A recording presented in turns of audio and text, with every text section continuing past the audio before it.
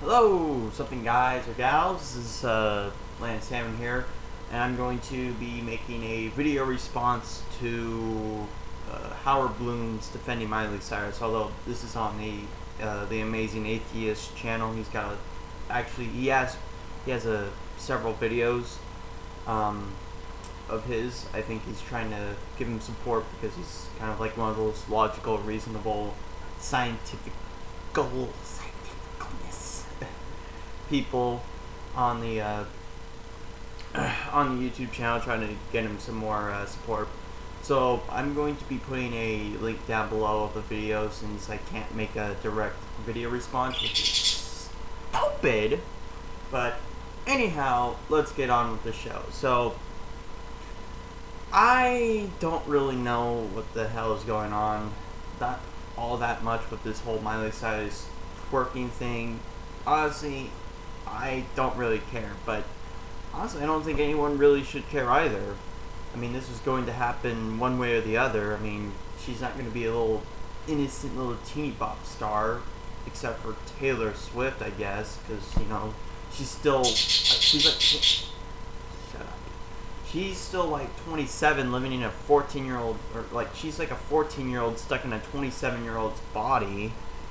But anyhow, Howard Bloom claims that it's perfectly fine, which to some extent I agree, and that he is explaining how Miley had developed, and that we are of a certain pursuit for sexual desires. Now, the problem I have with that is that I understand the logic behind it, but we as human beings have grown beyond just our normal instinct of sex and food and hunting gathering. We've have houses, we have pets, we have social structures, we have political points of view. We don't. I mean, should we just look at this video of Miley Cyrus naked on a wrecking ball and just fucking fat to it because it's our sexual desire? So we just might as well just fat to it. I wouldn't think so. I mean, granted, the people who complain about, oh, the loss of innocence and whatnot, and that she's a savage is beyond childish, but I mean, it isn't without, I mean, there wasn't going to be any criticism unwarranted from this. I mean, if it's I don't know if this is this music video or a little skit on MTV Music Awards, I'm not exactly sure, but I was going to expect this. I mean, she's going to get around that age where she's going to realize that she's developing and she's being a woman. I mean, it'd be stupid if she was Hannah Montana, and many other people have said that. Many other people before, like Buckley and the Amazing Atheist himself, have said that it doesn't really matter because it was already getting down to that age. I mean, that's not really something we should be complaining about. This is something we should expect. I mean, it's not like she was going to be the same 14-year-old kid that was on that Hannah Montana TV show. I mean, at some point she's going to... Oh my god, bird! What? What is it? Sorry. Anyhow, so I'm just pointing out that, yes, we have a sexual desire, but we, as a human species, are more sophisticated and have grown beyond the need of survival. We are thriving, we're doing our own little thing. Like me, right now. My voice is croaking. I'm on a webcam. If I was just doing whatever my instinct told me to, I'd probably be just on my four legs out in the wild trying to search for more food. You know, there's food right behind the refrigerator right there, but since I'm living beyond my instinct, it's kind of hard for me to capacitate that certain kind of knowledge. So the point of this is that, yes, Miley Cyrus being an adult and showing off her goods is nothing short of unusual. It's nothing of unusual. I mean, I think Madonna did it, Courtney Love did it, Courtney Cox did it, and Paris Hilton did it, and Kim Kardashian did it, and Katy Perry, well, Katy Perry didn't do it, but I imagine there's probably a lot more people who are masturbating to her, and she even tried to do something weird and edgy. And that's the thing I don't understand is that we don't have this toxic reaction to people who have already developed. It's always the ones who start to develop, like Miley Cyrus. It's always those that get flame for when they're grown up and whatnot. Same thing with Britney Spears as well.